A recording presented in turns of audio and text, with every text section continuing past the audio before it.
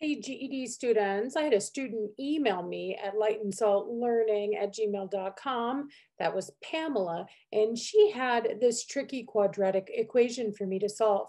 And I made a whole other video. I was in the middle of editing it, and then I thought I'd try something on the calculator, and I found an easier way than I've been doing it. So I'm super excited to show you how we can use this calculator to take a few shortcuts on our GED. So let's take a look. First of all, how do I even know this is a quadratic equation? Because if you don't recognize it as a quadratic equation, you won't know what to do. So let me show you. First thing, how do I know it's an equation? So this is an equation because it is one expression equivalent or equal to another expression. That's how I know it's an equation, and that's how I'm able to solve it. Even if the directions didn't say solve, I know I can solve equations. But how do I know that it's a quadratic? Well, the clue here that it's a quadratic is really the y squared term. Now, if it was just a y squared, I could use some other methods, but I have both a y squared and a y term.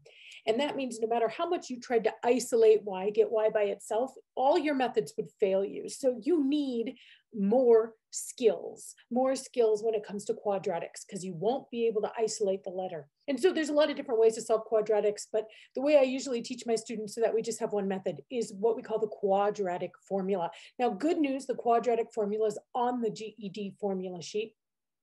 If you've never seen the GED formula sheet or you don't have a copy, you should go ahead and Google it. You should print it out. You want that at your side as you're working on your GED. You'll have it when you test. But you look at that formula sheet and then it says that the quadratic formula is x is equal to negative b plus or minus the square root of b squared minus 4ac all over 2a. Now, there's a couple things you might be wondering about here. First of all, you might be thinking, Kate, what the heck is this x about? Well, the quadratic equation, we're just assuming your letter is x because very frequently we use the letter x, but obviously there was no x in my equation, there was a y. So in this case, I'm not really using it to solve for x, I'm using it to solve for y. So if that confuses you, you just go ahead, change this x here to a y. That's what I'm using it for right now. So what does this say? It says to find y, to find out what y is, to solve for y, do all this junk over here on the right-hand side with a, b, and c. Now, of course, the question remains, well, what are a, b, and c? How am I going to do this if I don't know what they are? So a, b, and c are the coefficients of the term if the equation is set equal to 0. Let me say that again. If the equation is set equal to 0. So you have got to make sure that your quadratic equation equals 0 before this formula will work. So mine does equal 0. I'm good to go. That means I can see A, B, and C. And I'll show you where you can see them. So let's start with A. A is the coefficient of the square term. So there's my square term. See it with a y squared there. The coefficient is the number out front. The number out front of my squared term is 20. That's the coefficient, so that's my A. Your B is the number that's out front of the variable all by itself. So not the squared, but like the plain old y or the plain old x. So here's the plain old y. So the coefficient or the number out front of that is negative 31. Be sure you scoop up that negative sign. I know we technically read it as a minus sign, but that means that the coefficient is negative 31. And what's my C? My C is the constant, the plain old number, the one that doesn't have a letter with it. So in this case, negative 7 is my C. All right, so now I know my A, my B, and my C. And here's the cool thing I learned in my TI. The biggest mistake that most students do when doing this part of algebra where you substitute in values is that they don't know when they should use parentheses, they don't know when they should use minus signs, and it really messes them up. So you can actually avoid that with our lovely calculator. So you can program in values for A, B, and C. Let me show you what I mean.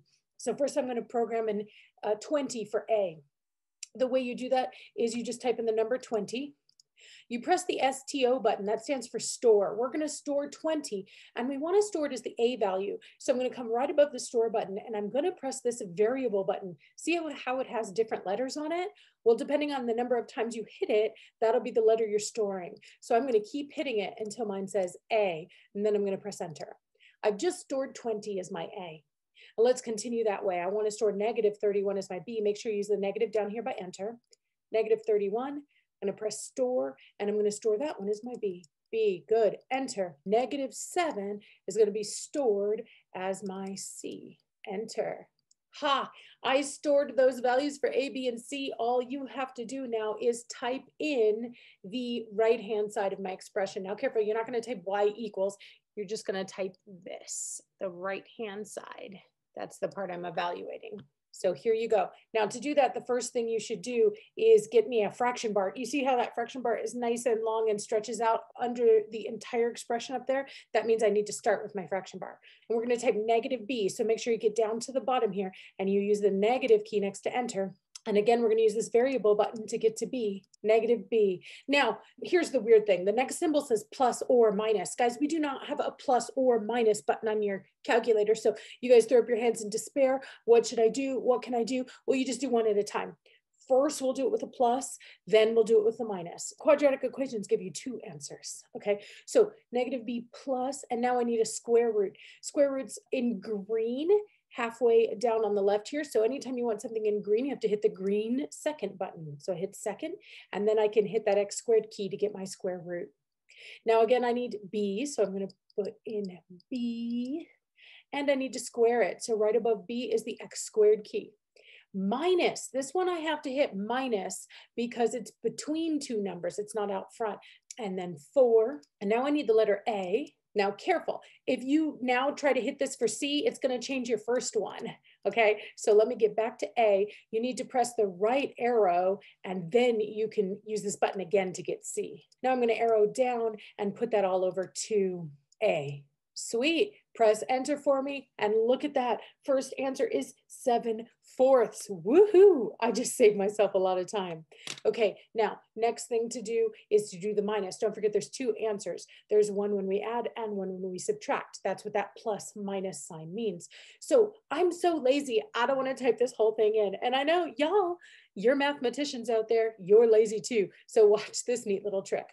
I'm going to use this arrow key up at the top here, and I'm going to arrow back up over my expression, and I'm going to press enter, and it'll rewrite it on my screen. And then all I have to do is arrow over to turn that plus sign up there into a minus. So I arrow until I'm blinking on the plus sign, and I'm just going to hit the minus instead and press enter. And look at that. There's my second answer, -1/5. And I did that in about 1/3 of the time as my last video when I simplified it all by hand. If you have any questions about this or any other GED math topic, be sure to drop it in the comments and I will do my best to answer it.